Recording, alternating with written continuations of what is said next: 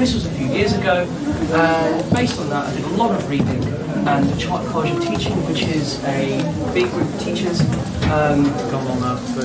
asked me to join their assessment board to certify that teachers can use the post-nominals of a chartered teacher. So I focus on the assessment module for that. A little bit about this session, what it is and is not. It really isn't going to tell you what you need to do for your school. This session isn't really going to tell you everything I do with my school either. The reason why I can't tell you what to do with your school is because your affordances might differ. For example, if you've got loads and loads of iPads, you can do something another school can't. If you've got a few children in the class, you can do something that another school can't. So it's a bit rich when people say, I've got your assessment solutions, because assessment solutions are really, really context dependent. But what this session is a quite brief overlook of pretty much fundamental measurement, what I do at my school, what different kinds of number systems there are. But I need to stress, it really is a brief overview. The first thing we're going to root through is, well, I'm going to talk to you why are we testing anyway? It might seem obvious, but there are some counterintuitive things, the reason why we test. I'll tell you what the problems are when people misunderstand the purposes of assessment. That'll be quick, that'll be about 10 minutes. And the rest of this presentation has been looking at what different kind of number systems are there. And how does, my title, how does fundamental measurement work? Because contrary to popular belief, a psychologist called George Rush solved this problem in the 1960s. You can measure psychological attributes, but it's a little bit more difficult than you might first think. And then once we've looked at what is fundamental measurement, I'll give you the real kick of stuff I'm doing in my school, what we can actually do. This is really, really fresh data. In point, it literally is yesterday's data. I work with Jane over there, she's sitting over there. We go to the same school, and we've just had to, in the last few days, put all our data together and give it to the central school. So it is really, really fresh data. First thing we look at is why are we testing? We're testing not because I don't want to give a literal test. A literal test is asking someone, an army recruit perhaps, can you clean your gun? If they can clean your gun and you can see them clean the gun, it's fine. Yes, no, they can't. They can clean the gun or they can't. It's really, really obvious. That's a literal test. But you're not interested in literal tests. What you're really interested in are representational tests. Tests are, in school terms, a representational technique. What I mean by that is if you have 5 questions and they're about addition, you're not really interested about those 5 addition questions. You want to make a claim or a conclusion that's much wider than that. Or if they can do 7 plus 3, they can also do a question I didn't set, 6 plus 3, for example. So you're trying to get on a piece of paper 5 questions, and it's supposed to represent the entire domain of the subject that you're trying to test. For example, if I asked you to do this question, this is a really easy question for you. For very small children, it might be more difficult. If for small children, this might actually tell a lot about a small child. For an adult, it might not. If you answered this question, which is the answer is 1, what could you possibly claim? Could you claim that it can do every single addition problem? Could you claim they can do all fractions? Could you claim they can do when the denominators, numbers at the bottom, are the same? Could you also claim that it can do every single fractions problem when the numerator, the top numbers, are 1, are the same? What can you claim? And this claim is an inference. And an inference is in the wonderful words of Benjamin Wright. You, from what you have, you've got this answer, 1/2 plus 1/2 equals 1. And you've got it, but you really don't want it. You don't want to know whether they can do 5 questions. You want to know whether they can do all the questions you didn't set.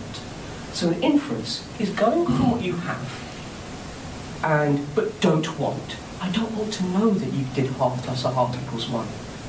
I want to go from what I have but don't want to what I want. I want to know if you can do 3/4 plus 2/5. I want to know if you can do 7.5 divided by 2, add or subtract a half. I want to know that. I haven't asked you that question. So in a sense, an inference is going from what I have but don't want to getting what I want but can't get. This is the fundamental issue of all testing, because you're given data that you ultimately don't care about, because you care about the questions you haven't been able to set. So how on earth can you assign quality? Most people think, I'm sorry David, I'm going to use your thing here. Most people think if you get a piece of paper and it's got some questions on that thing, this thing has some quality to it. But the questions don't have quality.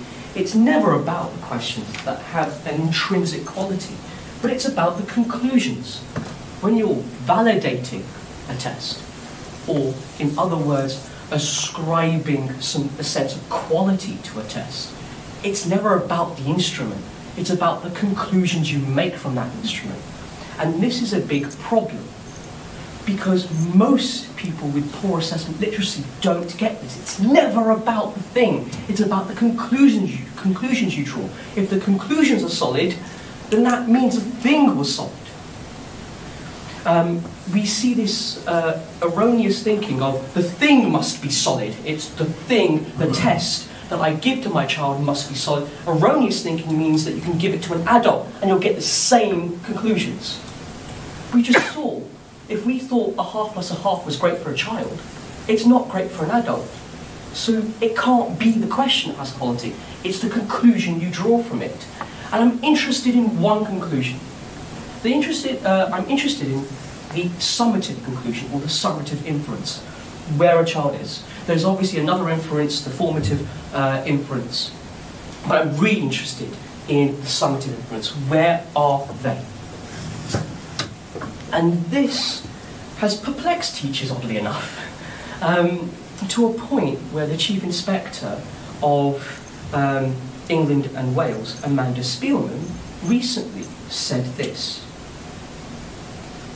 She wanted school leaders to be able to discuss, in the context of being held accountable for their performance, what they expect pupils to know by certain points in their life, and how they know it, and crucially what the school does when they find out they don't. And these conversations, she says, are much more constructive than inventing Byzantine number systems, which in her view can sometimes, and let's be honest here, can be meaningless. I'm interested in 4 things when I read this paragraph. And this applies to Sweden too. The reason why it applies to Sweden, because these are very general statements about quality in schooling. When you ask any teacher, you're interested in what you expect pupils to know, you're interested in the teacher knows the children have got it, and you're interested the teacher can make instructional next steps. But everyone that I've spoken to often forgets this last bit here, number systems. It's tacked on the end, it's something, oh, I'm not great at number, I'll take it in the end, and it's forgotten by. But I think that's really important. If we get number systems right, it makes the other things a lot easier. And as I said, it works for the UK and Sweden. It's a very general framework. This is a framework by Dylan William, the giant face of God that came up for about 2 minutes at the beginning. This is a formative assessment. Find out where your learner's going, where they are, then find out where they are, and then look at the gap and figure out how to get there. It turns out that Amanda Spielman's paragraph can be actually put straight into there. It's about what you expect to know, how you know it, and what you do. It turns out that I'm not actually really interested in issues of curriculum yet. I'm not going to talk to you about what children should know. I'm not really going to talk to you about what you should do if they don't know it. I want to talk about this. How do you know they got it? So far, we looked at why test. We test to draw conclusions. There are some problems if you don't have the right framework to think about assessments. Because in social sciences, what you think about the world influences what you look for. If what you look for has been influenced, it influences what interventions you put in place. Because if you have a particular belief about the world, it will affect what you do, and what you do will change children's lives. Some schools in the UK think that actually learning is pretty linear. It goes up all the way through. It's nice and linear and straightforward. But and so at between autumn and spring, too far apart terms, and we have a break in the middle in winter. Suddenly, the child has to go up a grade, which means that the most effective educational strategy that UK teachers know is to let children stay at home, because if they automatically move up a grade, just let them stay at home and don't actually teach them. So we've been doing the wrong thing by actually teaching. That's what poor assessment literacy gets you. What you believe about assessment and learning affects what you do. We know learning isn't linear.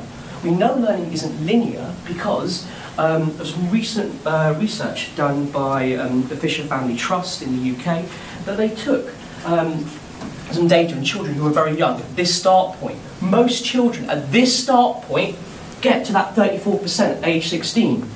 But look how many different ways they get there. Learning isn't linear because, in the wonderful words of Becky Allen and Mark Treadaway, more children get to the right place in the wrong way. They go like this, or they go like this, then they get to the right place in the right way. Learning isn't linear. Assessment results aren't linear. So we need to honestly just believe that and do something about it.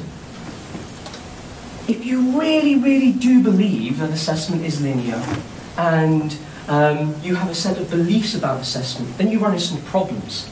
And the problems are that people don't necessarily always have the tools to take into account the difficulty of an assessment. If I told you, can you tell me how an assessment is difficult, how would you know?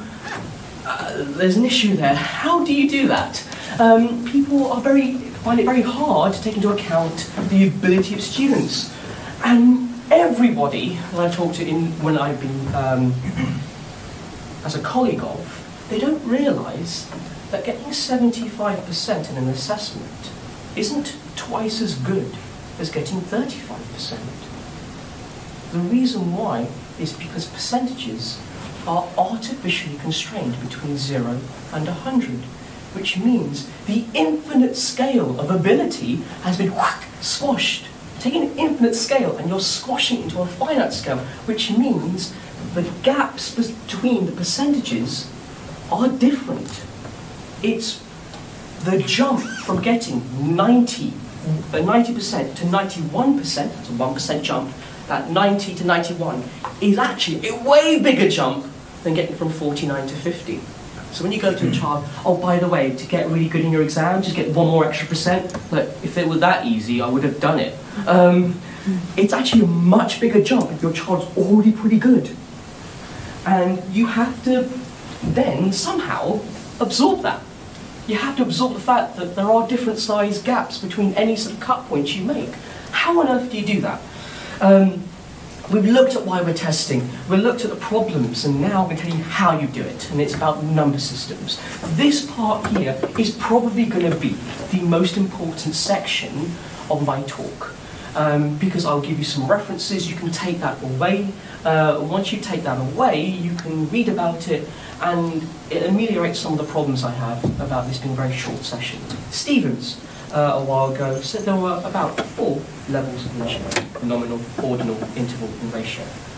I have really big doubts that nominal level is actually measurement, because what nominal is just labelling. Blue, red, green. That isn't measurement to me. I personally believe that's a big flaw. But just labelling things, you're not measuring them. Another level of measurement, getting steadily more complex, is the ordinal level of measurement. Here, the order matters. I am shorter than David. Jane is shorter than me. She smiles. The order, I don't really care about the difference, I just care about this being better than this, and this being better than this, and this being better than this, and that being better than this. We've had 10% of all the talks here today are about this is better than this and this is better than this, which is comparative judgment. That's a big feature of today, which is, that is really, really great. So today, actually, what we're going to do is this is better than this, this is better than this. We're going to look at the underlying maths and what makes it actually possible. Because sometimes people take comparative judgment and adopt it without criticism, without critique. This enables you to engage without critique. To get you across the idea of ordinality, here I've got a question, and unfortunately we've spread apart, but here's a question. A block of metal is at 0 degrees, and I'm just going to make this block hotter. I'm going to make it twice as hot. What's the temperature of this block here? You don't have to commit to an answer. I'm not going to ask you publicly to commit to an answer, but commit in your head.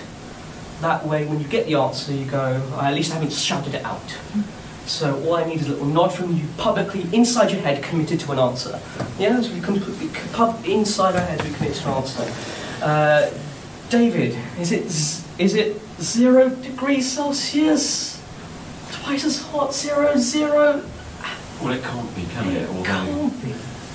That's what a basic understanding of multiplication would lead you to believe. So 2 times 0 is 0, is twice as hot. What do we have to do? Anybody does science over here? What would you have to do? I think you need to convert to the Kelvin system. Yeah, we need to convert back to the Kelvin system. The Kelvin system has an absolute 0, the coldest. It has a meaningful 0. This Celsius scale is an ordinal scale. It only tells you things are hotter than the other things. But it's more than just an ordinal scale. The gap between 1 degree and 2 degrees is the same as the gap between 90 degrees and 91 degrees. This is an interval scale. Celsius is an interval scale. The differences between the values are regular, and Kelvin has a meaningful 0 point. We can talk about multiplication. We can talk about multiplication with ratios. We can talk about addition and subtraction, progress, with the interval scale. We can't really talk much about the ordinal or the nominal. But I'm going to give you a technique that takes ordinal data and converts it into interval data, which is what comparative judgment does. It looks at a comparison and converts those comparisons into equally spaced units called logits. Logits are log odds. We're going to be using the Roche model. This is the most important slide in this presentation because this is the first time I give away the money shot. The Roche model is incredible. It's the first time I read about it was a few years ago, and it blew me away. And it must have blew George Roche away when he sat down on his own trying to solve. He was given by a contractor to solve the educational problem of testing. So he went out on his own and didn't really know, because he was quite a recluse and not really talked to him. He didn't really know what was happening elsewhere. He said it must be. So he sat on his own, did it, like done it, like solved it. And everyone was like, "No, you haven't solved it. Social science is really difficult. You haven't. It's like, yeah, I have. I've solved it. We solved educational measurement for the last, since the 1960s. So I'm going to speak about the Roche model, and I'm going to tell you how this fundamental measurement works. What you do, and it's beautiful, is you have a continuum. Easy, hard. Question 1 is harder than question 2. But I can do something with the Roche model no other thing can. Of my response theory. I can put people on the same scale. The Roche model doesn't differentiate between people and questions. So now I can look at this and go, Alice is in between questions 1 and 2. That means Alice has a bigger than 50% chance of getting question 2 correct. You're not dealing with absolutes anymore, you're dealing with probabilities. And that is the lot of a teacher, dealing with probabilities. And question 1 is higher than Alice, so that means that Alice has a less than 50% chance of getting question 1 correct. If the question and the person's ability, the difficulty of the question and the person's ability are perfectly aligned, then, well, it's 50-50 whether you're going to get it. You either get it or you don't. Then you can do it for a whole class. Boom. I know Carl is going to find question 2 really difficult and go for one really difficult. Bob is going to find question 2 so easy. Alice is going to find it easy, but a little bit harder than Bob. I can see ahead of time which one questions my children will struggle with. And it gets even better because I can start to break apart questions. What do you get in 5A and 5B and 5C? If I see children move, Carl, wait a minute, Carl suddenly jumps up. He's literally made progress because he can answer more difficult questions. His probability of answering difficult questions might increase. This is the Roche model. The Roche model allows you to literally make this diagram.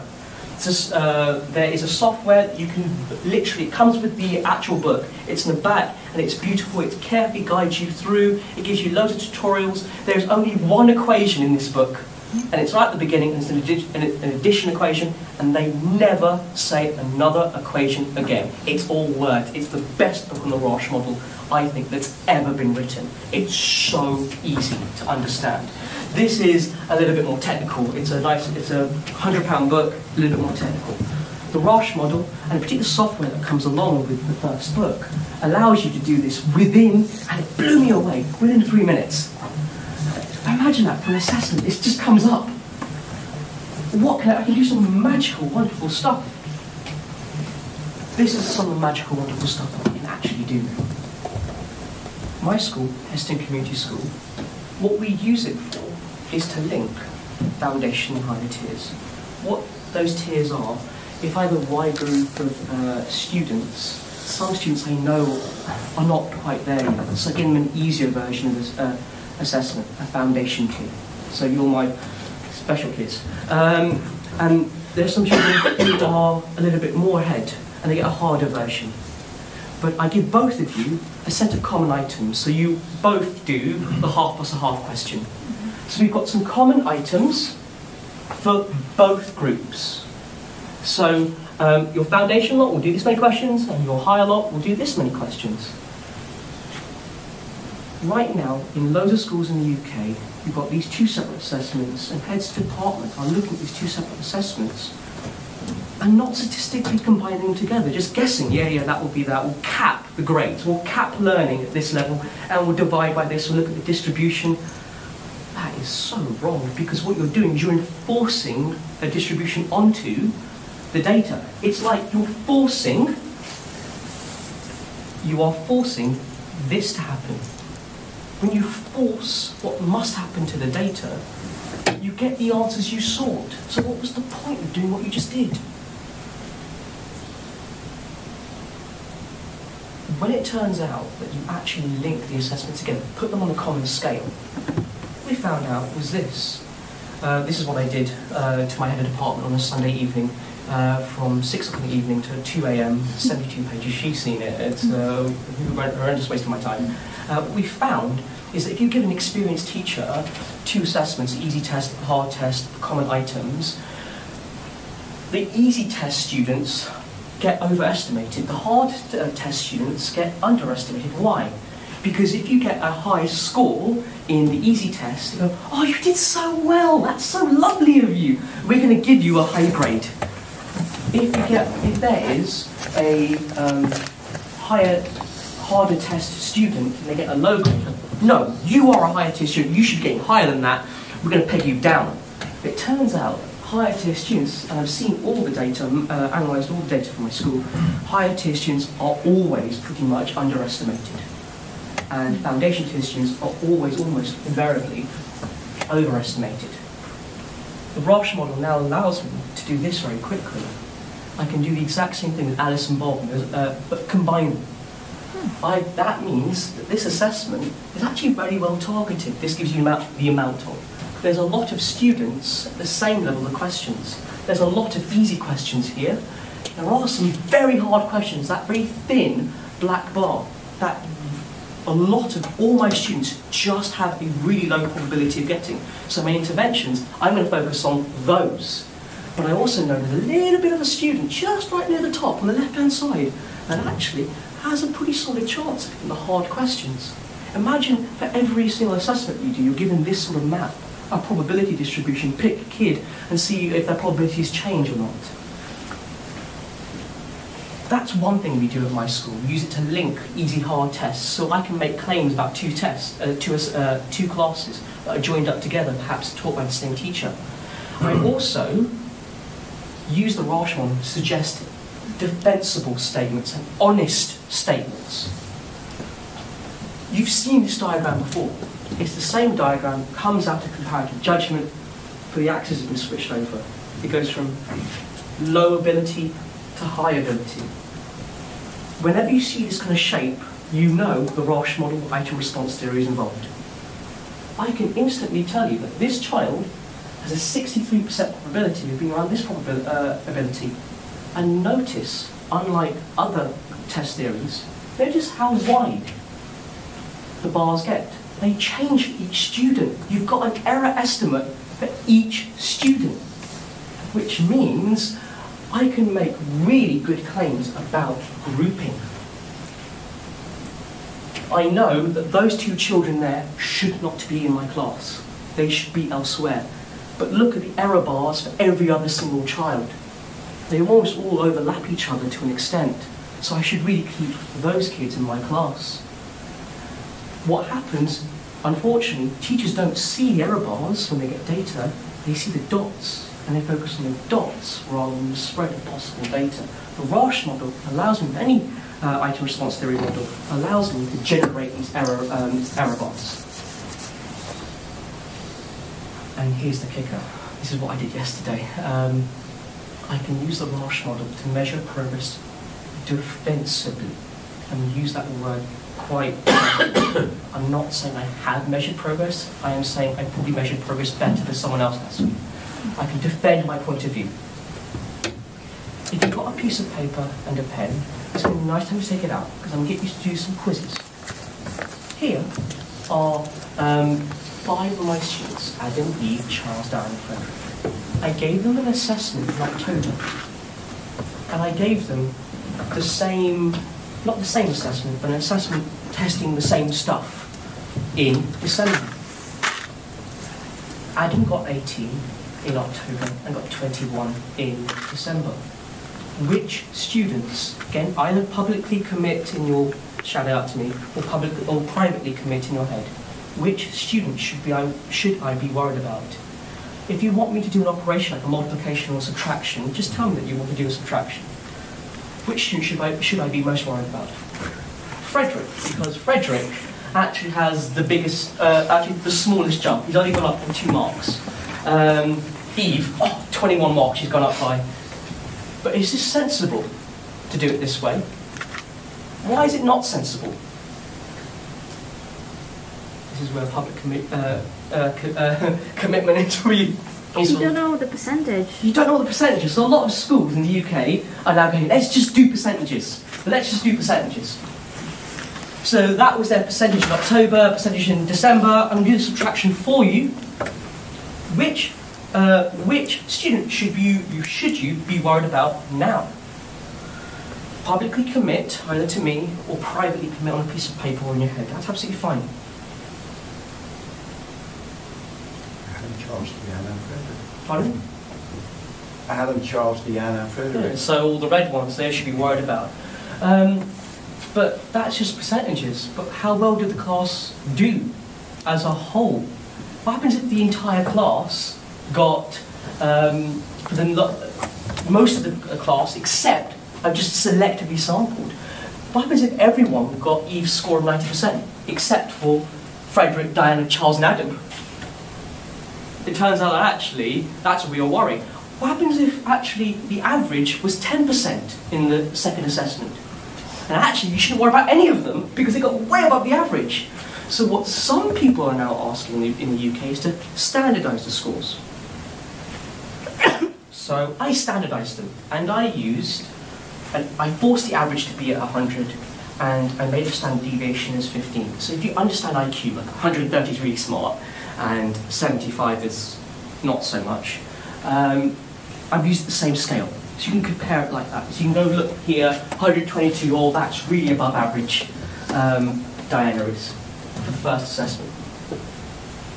Which student should you be worried about now? Do you want me to do a subtraction? Yeah, I can do a subtraction. That's what I get. Which student should you be worried about now? And by how much? Can you go back before you do the subtraction? Yeah. I apologise if there's a... No. So here, what I've done for October, I have just October's data, I've standardised their results. Just that data. So this is based on the average for October's test. And 100 will be the average for December's test. So Diana and Adam are outliers. So Diana, Adam, outliers, definitely, because Adam in the first assessment scored 18, and Diana, for the second assessment scored, for the first assessment, sorry, scored 35. That was the first assessment. I'm doing subtractions. You have to do second minus first to give you the overall difference. So in the first assessment, Diana scored 35. That's why she's 122. She's quite far away from everyone. In the first assessment, Adam scored 18. That's why he's actually got low standardised score. It's taking into account the average of the class. Most people then would do subtraction. And this is where they'll go. They'll go, okay, Eve is absolutely fine. We're definitely worried about Adam because he's lowered in the rankings of the class. He's falling in the rankings. Oh no, Charles is falling in the rankings too. Diana's falling in the rankings too. Frederick is falling in the rankings too. But that's a bit weird. We had one conclusion when we did this, another conclusion when we did this, and another conclusion when we did this.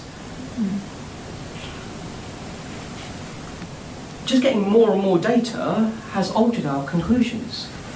And there are massive problems with just looking at raw scores, massive problems with looking at percentages, and massive problems by looking at standardised scores and just subtracting them. I can't do subtraction here. This is not an interval scale. This is not an interval scale. This is not an interval scale. So what the hell do I do?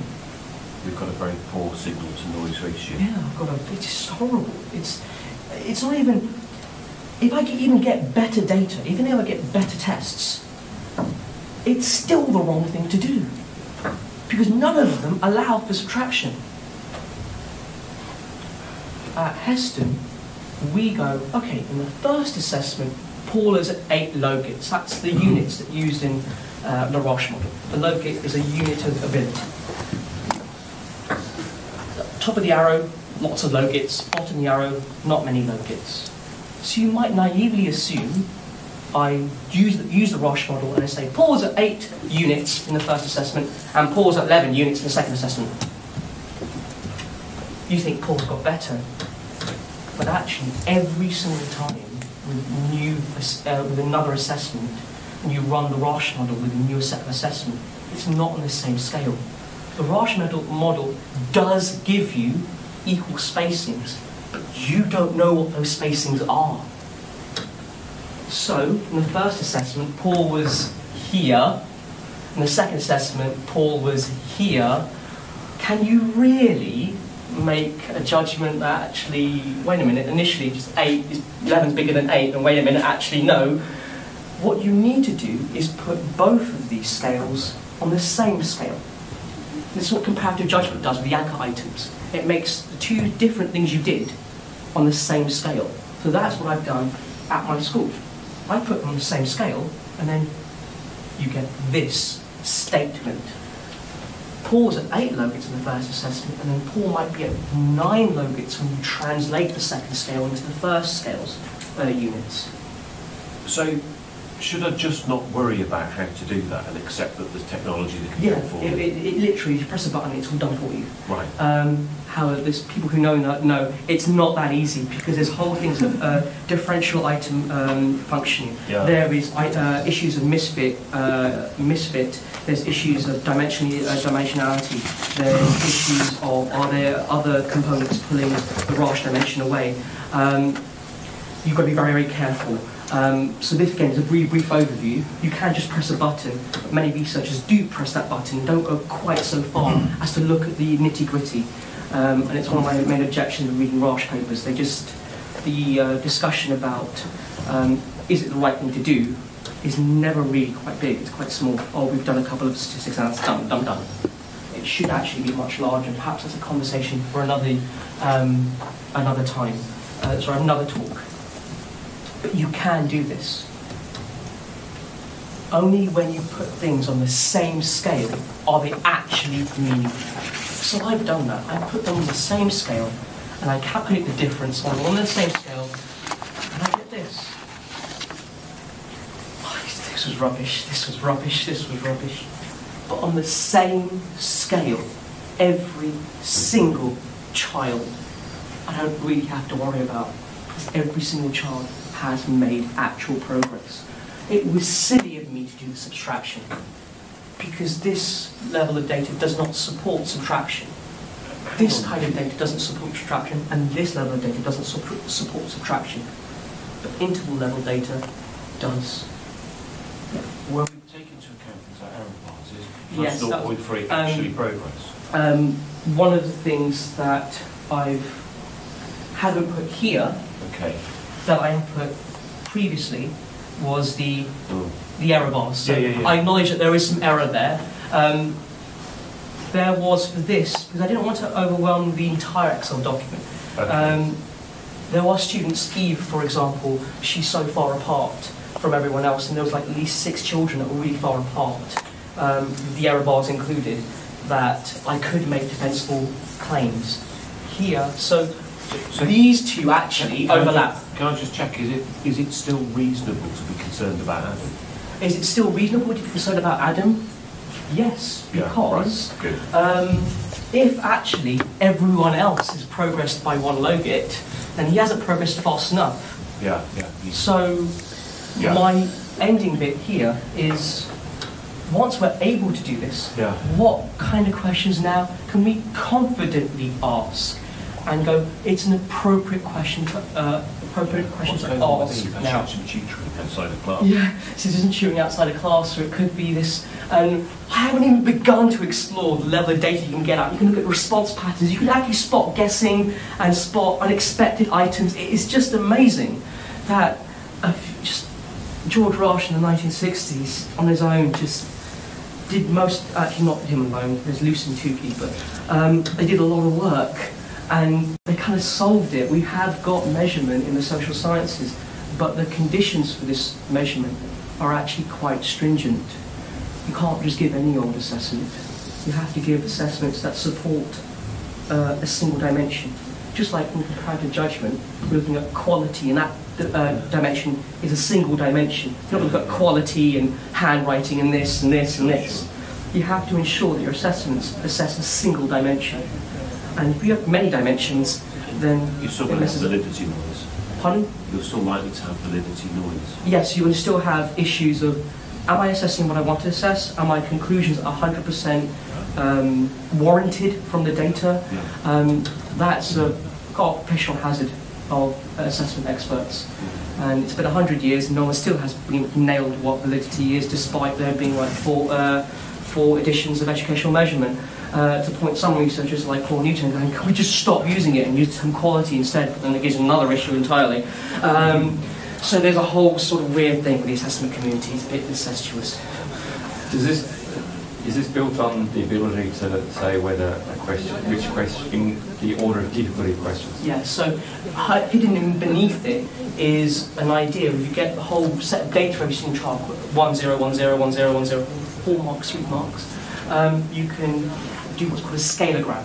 A scalegram orders your children it orders from easy to hard, and then questions, and then students, and that gives you a particular pattern.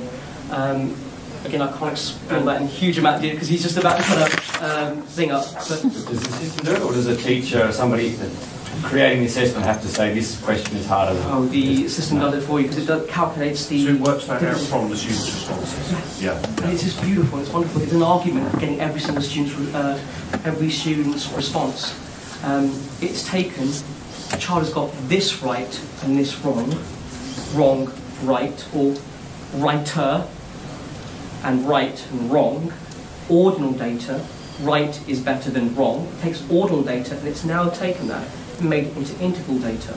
So even if, so what it's basically telling you that even if a child got it right, it's still calculating the probability that they won't get it right again. Yeah, not right again. There's like a philosophical issue with that statement. Well, okay, so when we think about the literal and the representation. Yeah, if the child did questions like that yeah. an infinite number of times, the probability of getting it right would be this. It's very similar to how classical test theory does it. You have to say it in the right way for it to be technically accurate, and it's a pain. It really is a pain, the assumptions. Hopefully this has been really useful to you. I'm going to leave that there.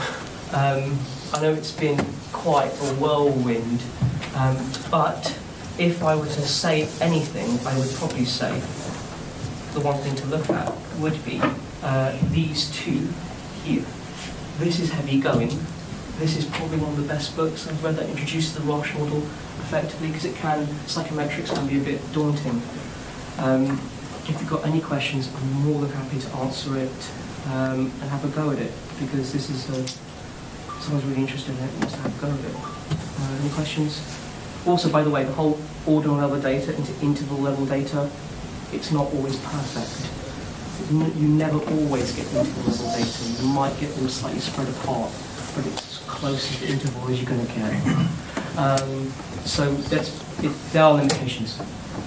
You know the progress you have on the right, the plus, can you identify if it's like normal progress that you'd expect a child to do, or can you identify this because of...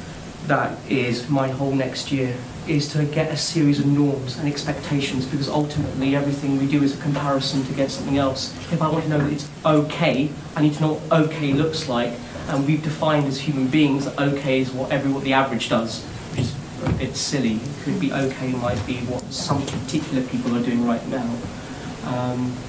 Any more questions? Can I just double check this, because I feel it's a bit stupid, but You know.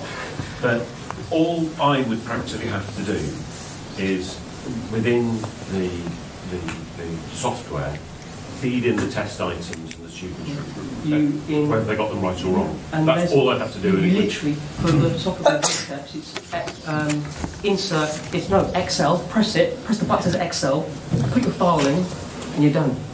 It does it all for you. You get loads of... but you've got to have, you can't just have a raw, it's got to be No, item you can't be raw response. scores. You can't just feed raw scores and raw total scores in. It's got to be item responses. It's got to be the items, because you care about the items. You don't care about the old thing. Yeah. If that was the case, you can give them anything you want. You care about items. Any more questions? To leave, there are limitations. The limitations are fully explored, as well as they could be, in this book, and better explored here. Please don't take my word for it. Please question and correct me. Thank you very much.